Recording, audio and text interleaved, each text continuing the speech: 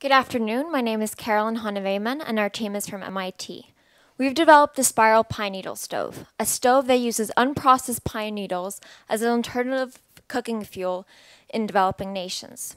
Our stove was designed to address challenges faced by communities in Uttarakhand, India. The first challenge is that people lack access to cheap, sustainable cooking fuels. The second challenge is that the region is largely covered by fallen pine needles from a protected pine forest. These pine needles threaten communities with an increased risk of forest fires and pose environmental problems such as soil acidification. Uttarakhand represents thousands of communities around the world faced with similar situation.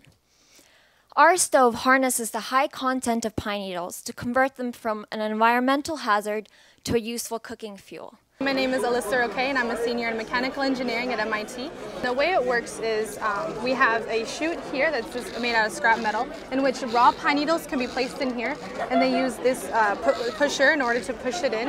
And the pine needles come through here. They burn in this main firebox that is made out of fire brick. And through there, the pine needles burn, there's two air inlets on the other side in which air is allowed to burn. Pine needles gasify a lot, and because of that, the gas rises into the spiral in which the spiral is heated up enough, and that way the gas can burn and it won't release toxic gas out of the chimney, so it goes for a really clean burn out the top. Thank you very much.